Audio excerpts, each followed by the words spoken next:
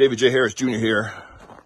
Just finished, well, today is the last day for Operation Restored Warrior, ORW.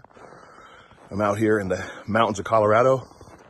I've been here for 5 days, and I got to tell you, I came here pretty broken. I didn't realize how broken I was inside over some things that I've been through in my life, and I didn't realize how those broken places, I didn't realize they held so much power over me and the decisions that I make in my life. Well, I've got to tell you, it's day 5 here, and the last 2 days have been absolutely miraculous. I have tasted new levels of freedom, liberation in my spirit, liberation in my heart, liberation in my soul. And I feel truly like I can give God 100% of me.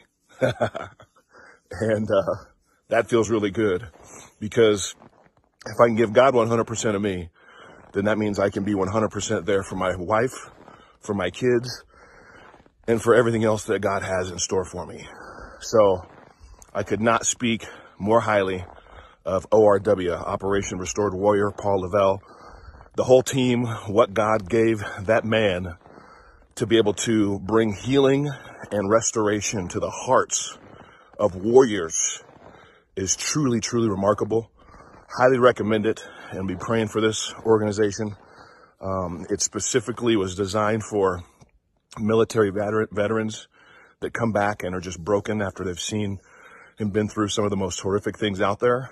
But they've opened up a spot for me to be able to come and experience this. And I got to tell you, it's life changing. So ORW, highly recommend it. Get restored, get your heart restored, and let God do some amazing things through your life, like I know he's going to do through mine. God bless you.